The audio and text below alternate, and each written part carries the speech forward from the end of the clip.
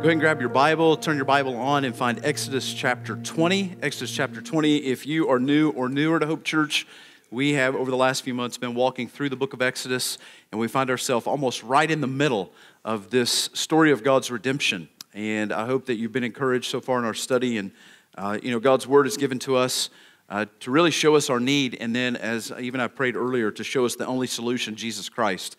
And so we believe that both the Old and New Testament focus our attention on one grand story. You could say it this way: the Old Testament points us to Christ. The Gospels reveal to us who Jesus Christ was and is, and the letters explain to us Jesus. And so all of it has relevance, and I hope that in our study to this point that you've been encouraged and been helped, maybe even provoked if you're an unbeliever, to think about both the power and the presence of Jesus Christ and how that works itself out. And so we're going to look at the first 11 verses, and we come to what is typically known as the 10 Commandments, that even if you you don't have a long track record in the life of the church, this is probably not new to you, at least the term itself, the 10 Commandments. And so we're going to take this Sunday and next Sunday and seek to unpack these beautiful words that have contemporary relevance. One of the things that I would suggest to you is that and you're going to see this in the first part of this, is that we have to understand how important it is that grace precedes demands. And so we'll talk a little bit more about that in just a second. But let's offer just another short prayer and ask God to visit with us as we open His Word together. Father, thank you for your Word this morning. God, we don't move from worship to something else now. We get the privilege as your people to worship in and through your Word. And so, God, I pray that you would give us deep longings to not only to know how to articulate really beautiful things, but God, I pray that we would be gripped by beautiful things this morning, that your church would come alive to, Lord, what you have for us, and that we would see the beauty of obedience and what it means. And then, God, I pray that you would show us ourselves this morning as we study your word. God, that you would then show us our Savior, and that we would respond in glad-hearted obedience. That's our prayer this morning. In Jesus' name, amen. So as we look at these verses, here's my aim. As I've been thinking about this actually over the last 2 weeks, what is a good sort of opening to think about when we open these verses together, when we think about this text, when we think about really the centrality of this in the life of a Christian, this, I think, is an appropriate aim, and maybe if you're taking notes, this would help you, is that we would love God supremely, that we would love God supremely. Adolf Hitler once said that the 10 Commandments have lost their validity. Conscience is a Jewish invention, he went on to say. It is a blemish like circumcision. I would say that we reject this assertion outright. Instead, we believe that Jesus was correct when he spoke these words: "You shall love the Lord your God with all your heart, with all your soul, and with all your mind. This is the great and first commandment. And the second is like it: you shall love your neighbor as yourself. On these 2 commandments depend all the law and the prophets." When we look at these verses, what we find is not just some arbitrary demands that are given from some killjoy, but we actually find contained within the 10 Commandments how it is that we are to love God clearly and how it is that we are to love one another. You could boil down, really, these next verses into giving God's people direction on not how to be set free from bondage, because you have to remember, these folks have already been set free. God at Mount Sinai gives them really specific instructions on how they are to live out their redemption. And so rather than coming to this text, which many have taught that if you'll just obey these, then you'll be free, I would suggest to you that because you are free, then we want to obey these. And we see this really as important into how it is that we are to love God. And if we were to be honest this morning, this should be our highest aim. That we should resonate deeply this morning, if you are a Christian, with Jesus' acknowledgement and even direction that our highest aim should be to love the Lord God with all of our heart, all of our soul, and all of our mind. And this is the great and first commandment. And so we're going to look at the 10 Commandments. We're going to break it up according to the 2 sections. That is, how is it that we are to love God? So that's the question. How is it that we are to love God? Verses 1 through 11. And then the conclusion of this, all the way through verse 21, next week, how is it that we are to love neighbor? So how do we love God? Let's just look at the beginning of this, and then starting verse 3, but jump up to verse 1. And God spoke all these words, saying, I am the Lord your God, who brought you out of the land of Egypt, out of the house of slavery. You shall have no other gods before me. You shall not make for yourself a carved image or any likeness of anything that is in heaven above, or that is in the earth beneath, or that is in the water under the earth. You shall not bow down to them or serve them, for I, the Lord your God, am a jealous God, visiting the iniquity of the fathers on the children to the third and fourth generation of those who hate me. But, verse 6, showing steadfast love to thousands of those who love me and keep my commandments. You shall not take the name of the Lord your God in vain, for the Lord will not hold him guiltless who takes his name in vain. Remember the Sabbath day to keep it holy. 6 days you shall labor and do all your work. But the seventh day is a Sabbath to the Lord your God. On it you shall not do any work, you or your son or your daughter, your male servant or your female servant, or your livestock, or the sojourner who is within your gates. For in 6 days the Lord made heaven and earth, the sea and all that is in them, and rested on the seventh day. Therefore the Lord blessed the Sabbath day and made it holy. The first thing that you note, as I said earlier, is that what's the preamble to this? Before we look at the imperatives, the commands that are issued at Mount Sinai, we have to be struck again by this preamble of grace. In verses 1 and 2, just think about this for just a second. From the very voice of God himself to the people of God, these words come, and God spoke all these words, saying, here it is, verse 2, I am the Lord your God who brought you out of the land of Egypt, out of the house of slavery. It cannot be overstated that unless we are gripped by the grace of God in his redeeming work, we will never apply the word of God and the commands of God appropriately.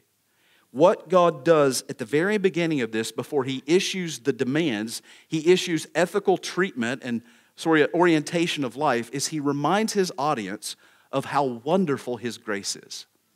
And so before we go much further, before we sort of get into the meat of how it is that you and I are to love God appropriately, clearly, have you been gripped by God's redeeming grace?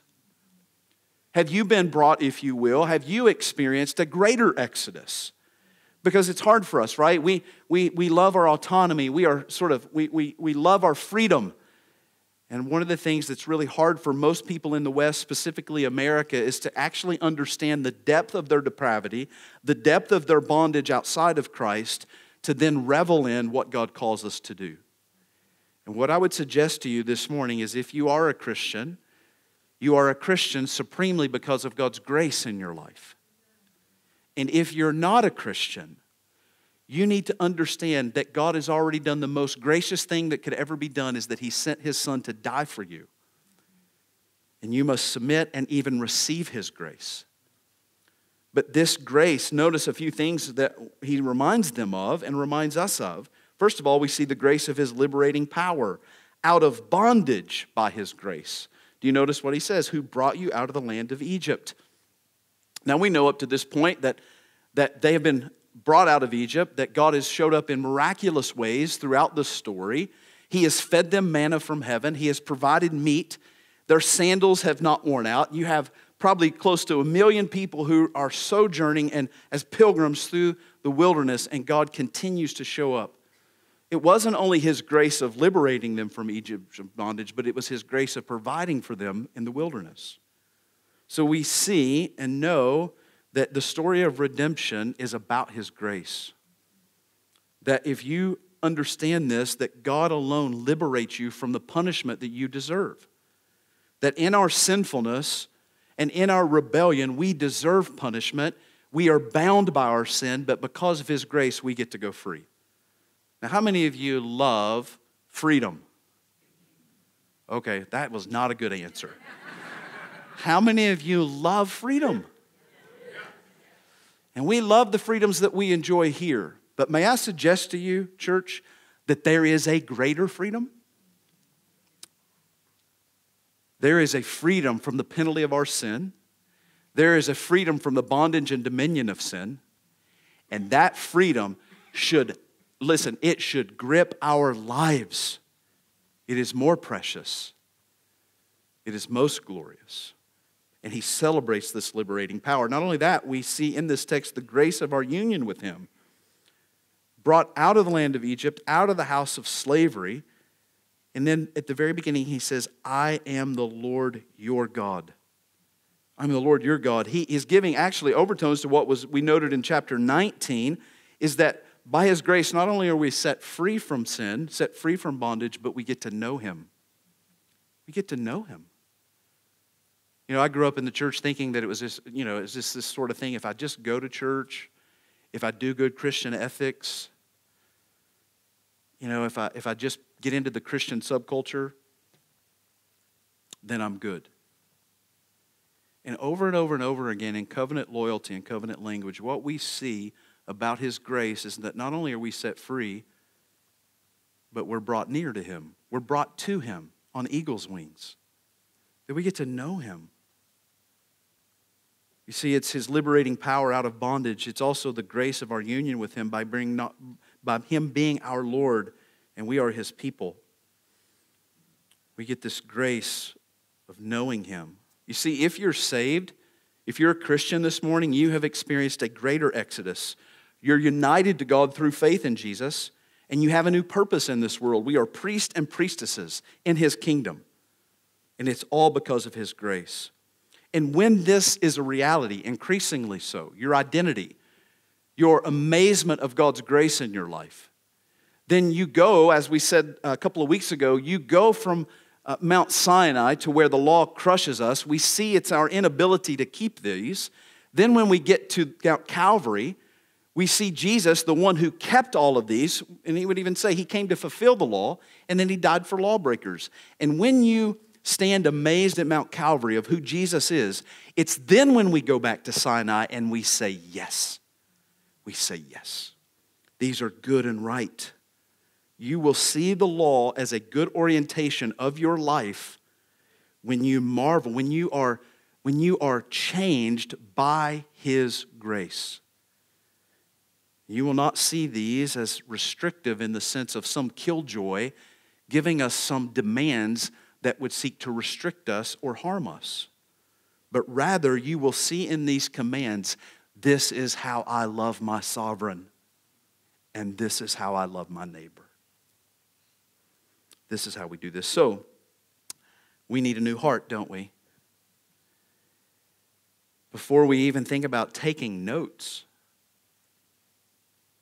can I remind you that every one of us we are not able to keep these demands apart from his grace. You can't do it. You can't do it. And so we need descending grace. We need a new heart. And then we say, yes, this is how I love him. And then we see these wonderful instructions of, first of all, how is it that we are to love God? And I would suggest to you that the first commandment simply could be summarized this way, is that we are to love God by worshiping him alone. Verse 3, notice, most of these are stated in the negative, but they have wonderful positive results. He says, you shall have no other gods before me, or literally, there shall not be for you other gods before my face. What God is doing in these instructions is simply saying to a redeemed people, if you're going to love me, then you must have an exclusive allegiance to me. This is a good summary of this first commandment. And if you think about the context of this for just a moment, think about where they just came from. Think about the pagan world around them. Egyptian polytheism, meaning multiple gods, idols everywhere. A god for this, a god for that, a god for this. Polytheism is this idea is that there are multiple deities. And what God is saying, and how is it that we are to love him, is that our allegiance is to be exclusive to him. That Israel and Hope Church is to be the torch of monotheism. In other words, don't miss this, in a world of multiple gods, Israel and Hope Church is to worship the true and living God exclusively. We are not embarrassed about this. We shall have no other gods before me. Now think about this for just a moment. Written by the very finger of God himself on the stone tablets, God is actually demanding allegiance. He's demanding it. It's a way of saying this in that context. Pharaoh is not God, Yahweh is God. He alone is the sole sovereign. And actually, all the evidence, if you just follow the storyline up to chapter 20, guess what's happening? The power and presence of God is actually supporting, it's underpinning this claim. Think about it. Think about all the way back to the plagues. What's happening? God is showing that he will have no rivals. There are no rivals.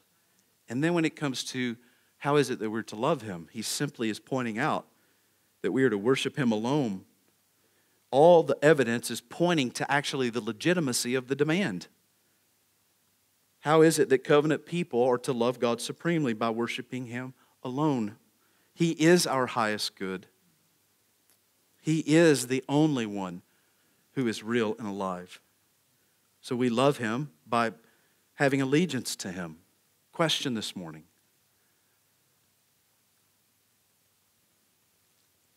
What is your highest allegiance? Who is your highest allegiance given to? Yourself?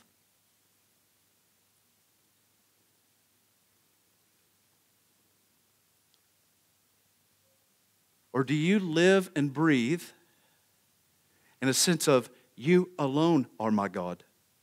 You alone are my sovereign. How are we going to love him more deeply? Right now, today, we have to say he has no rivals. He is my highest good. I am committed to him. Have you signed a blank check? He is not a God among many. He is the only true and living God. We worship him alone. Secondly, though, in verses 4 through 6, how is it that we love him? Not only by this exclusive allegiance, but we worship him accordingly. So it moves from just this exclusivity to now worshiping him properly. This is why there, in verses 4, 5, and 6, there's more meat given to this commandment. The second commandment, notice, you shall not make for yourselves a carved image or any likeness of anything that is in heaven above, that is in the earth beneath, or that is in the water under the earth. It goes back to a creation consideration. That what is now happening is we move from, in the first commandment, to this issue of allegiance, now to the idea of appropriate worship. That we are to love him by rejecting counterfeits. All counterfeits. The pure and proper worship of Yahweh rejects icons, forms, and cheap substitutes. The worship of Jesus Christ right now in the 21st century rejects all cheap substitutes. You see, the people of the ancient Near East were famous for crafting images and icons to highlight their devotion to their gods. This actually was even in Paul's day.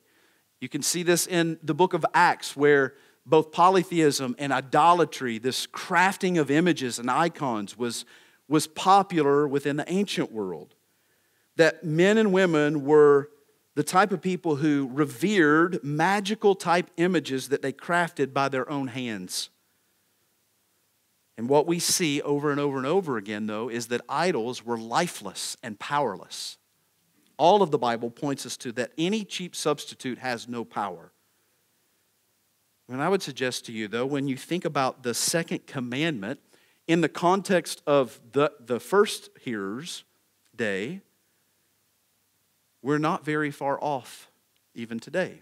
Now, it manifests itself differently, doesn't it? You see, idolatry is not just something that plagued the ancient world. Idolatry plagues the contemporary world, doesn't it? Our world is full of idols. A good friend of mine years ago said, Jamie, even our hearts can be idol factories. Idol factories. Do you agree with that? Tim Keller has written a wonderful book. I would suggest to you, it's called Counterfeit Gods, I believe is the title. And in that book, Keller says this: we may not kneel before the statue of Aphrodite, But many young women today are driven into depression and eating disorders by an obsessive concern over their body image. We may not actually burn incense to Artemis, but when money and career are raised to cosmic proportions, we perform a type of child sacrifice, neglecting family and community to achieve a higher place in business and gain more wealth and prestige.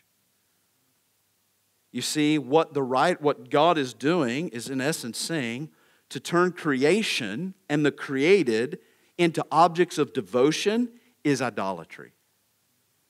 He uses different spheres of the created order to show us in the negative that it is wrong to take lesser things and make them ultimate things. And when we do that, we are guilty of idolatry. You see, we are to have dominion over creation. We are to steward creation well and to find enjoyment in creation. We are not to turn lesser things again into ultimate things. And I would suggest that although we may not have icons or images or replacements in our culture, those type of physical structures, we do turn very regularly lesser things into ultimate things, don't we? And when we do this, we cease to love Him supremely and move to admiring Him. Make no mistake about it that everyone under the sound of my voice, myself included, our hearts can today be idol factories. One of the things that God has done in my life over the years, and so I'm still in the middle of my own sanctification, okay? So just a moment of confession. But God will often reveal to me that what I get angry over is actually often my supreme love. And it can be crushing. I don't have to be in the Sinai Peninsula to realize that idolatry is still a temptation in life. So do we have contemporary idols today that we need to crush? May I suggest to you four contemporary idols that need to be crushed. Number one, money, greed. We'll go through these pretty quickly. Gold is a cheap substitute for glory. Secondly, here's a contemporary idol, power. Control is a cheap substitute for servanthood. Sex is a cheap substitute for intimacy. Here's one that I think is very popular. This idea of gender autonomy. Confusion found in the LGBTQ plus movement is a cheap substitute for heterosexual, biological, compatible monogamy. Instead of appreciating gender distinctives today between male and female, we actually try to normalize and call good that which is evil. The current push for gender plasticity and the attempt to erode fixed biological norms is the created playing the creator. It reveals to us an incessant defiance of man's love for his own autonomy and a violent refusal of God's sovereignty. You see, if we're going to love God supremely, we have to worship Him accordingly. We must reject all cheap substitutes. And notice how this second commandment is punctuated. Don't miss this. It's punctuated in verses 5 and 6. You shall not bow down to them or serve them. But why? Why does He give this instruction? Don't miss this. For, He says, I, the Lord your God, am a jealous God. And now He offers a warning. So we see His character. God's ambitious for that which is actually good for us. Make no mistake about it, people will turn these things that I've just said on their head, and they will suggest to us that biblical fidelity to these areas is actually evil. And when God says He's jealous, He's not an egomaniac trying to wreck the world or wreck your life. He wants the best for us in Christ. This is why He's jealous. And then there's a warning, though. Notice, visiting the iniquity of the fathers on the children to the third and fourth generation of those who hate me. So there's a warning of consequences that are not, by the way, just individual consequences. There's corporate problems because of sinfulness and idolatry. It's not just you are harmed, we harm one another. And there's a generational note. So we see the warning, but here we see the beauty of His grace, the promise. Notice verse 6, but showing steadfast love to thousands of those who love me and keep His commandments. Now let's just be honest, good Bible students. Which part of that grounding, that verses 5 and 6, do you really want? Right? I mean, think about it for just a moment. What do you want? His great, look, but showing steadfast love. It's this infinite note that struck. I love the comparison. 3 and 4 generations, consequences of rebellion because of this idolatry, crafting our own gods, and yet He graciously reminds us. He graciously reminds us of His infinite grace. This is what we receive. We see this, and so when you think about how He grounds this quickly, He grounds this commandment to not craft images, to not create idols, in His character. He grounds it in consequences of idolatry, the warnings, and He grounds it in His limitless loving kindness. All of this should add contours to us worshiping Him rightly. We need to be reminded of His character and of His ambition. We need to be reminded of how our sin affects one another. And we need to be reminded of His love towards us, that covenant loyalty is the best play. And so what should our prayer be this morning when we think about contemporary idols and how this is grounded? Here's my prayer, is that we would have the experience of the Thessalonians, where Paul writes that it was evident in chapter 1 that they had turned from idols to the living God. That's what, when Paul knows about the testimony of this church in the ancient world, he says and writes that they turned from idols. I wonder this morning, as we think about right here in where you sit, if God would not be pleased and Christ exalted if you said, I'm an idolater, and you crushed them today and said, no, I want you as my highest good, and I reject all cheap substitutes. And so here's my prayer. What if today the greedy turned to being generous and started giving more than taking? What if the powerful turned to a lifestyle of quiet, simple servanthood? What if the wandering eye turned from looking at the opposite sex as a means of gratifying the flesh to respect and dignity? What if today the gay or lesbian turned to actually affirming their maleness and femaleness and the creative dignity of a complementary lifestyle? What if that is what the world saw? That the power of the gospel was so rich and full that people turned from idolatry and began to worship the true and living God, and said in that stream, we reject all cheap substitutes.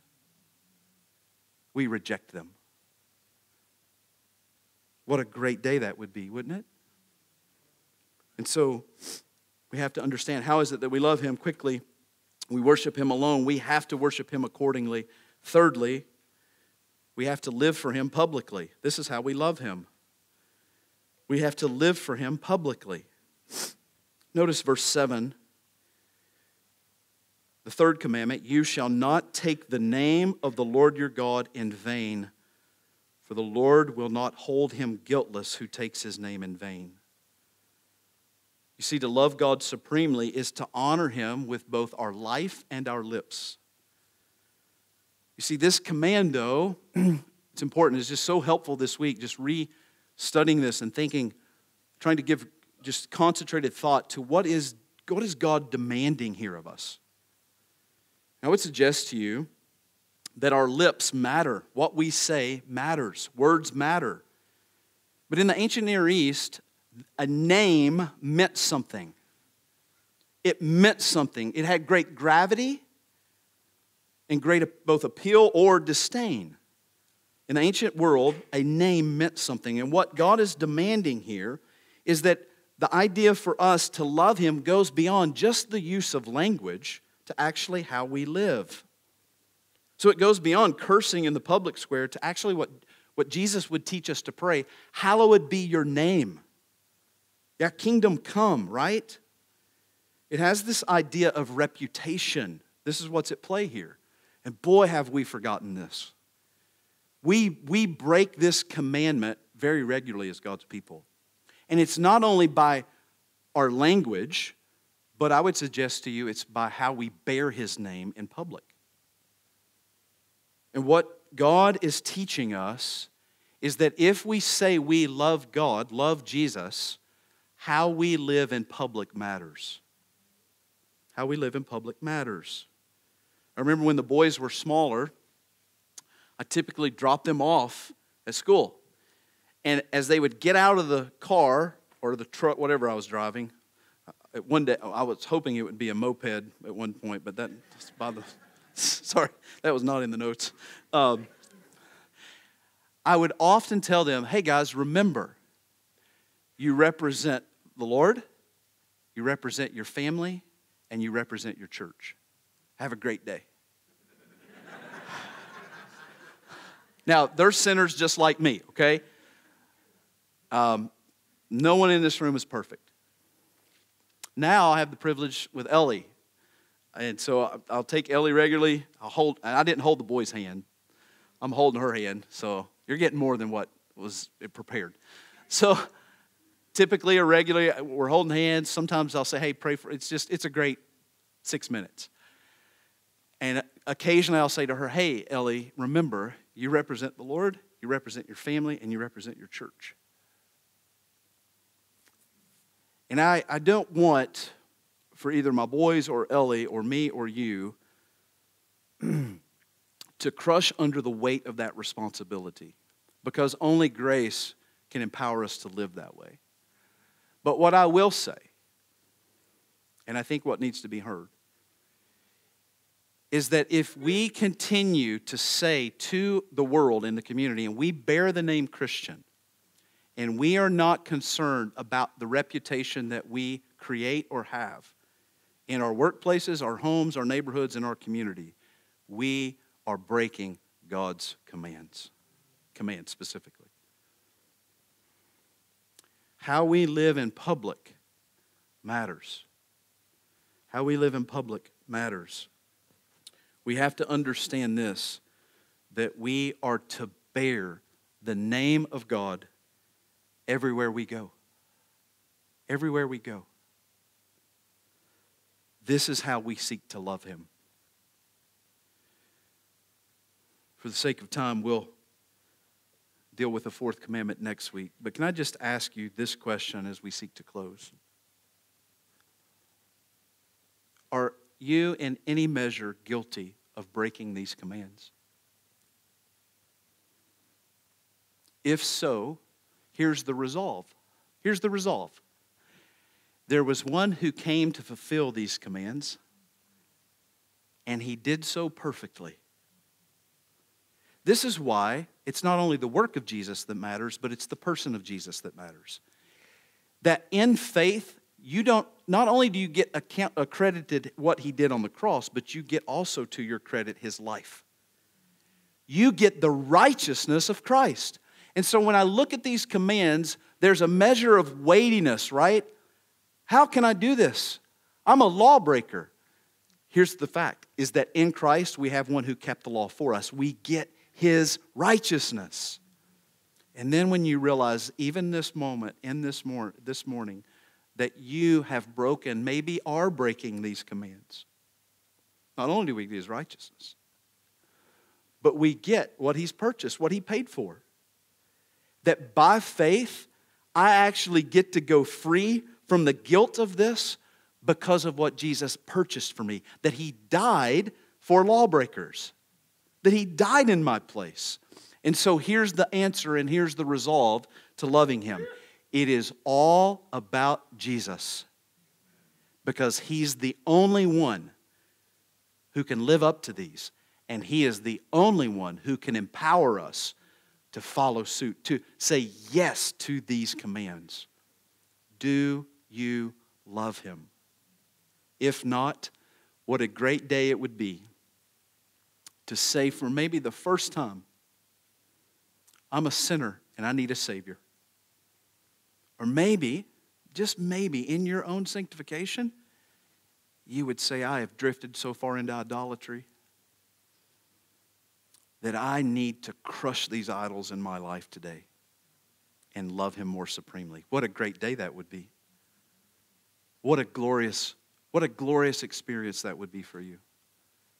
This is the opportunity that you have. And so as our team comes this morning, as we get ready to sing, would you just pray with me for just a moment? Would you just right there in your seat, just in the quietness of the moment, not waste this time, but just say,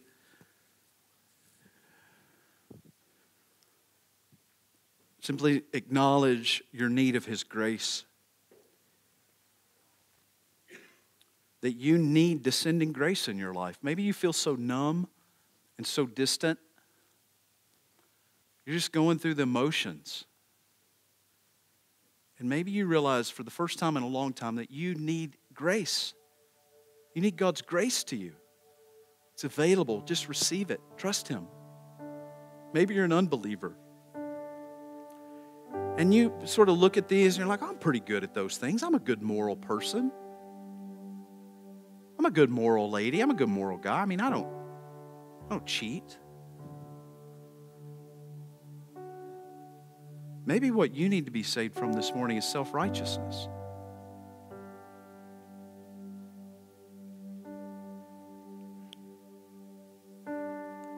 And that today, by faith, you trust Him. You receive Him. And you follow Him the rest of your days. Father, thank you this morning for your word. Thank you for how you lead us. Thank you for how you continue to teach us and mold us. We acknowledge this morning, Lord, that our greatest enemy is truly pride. And that our greatest friend is grace. It's humility and grace. And so, Lord, we just seek you this morning. We pray that these moments wouldn't pass us by. That, Holy Spirit, you would take your word. You would give life. You'd give encouragement. You'd give conviction. And that our resolve this morning would be on Jesus Christ, who kept the law for us, who was perfect in every way, and then who died for lawbreakers. Would you raise our affections for Jesus Christ this morning? For it's in His name we pray. Amen.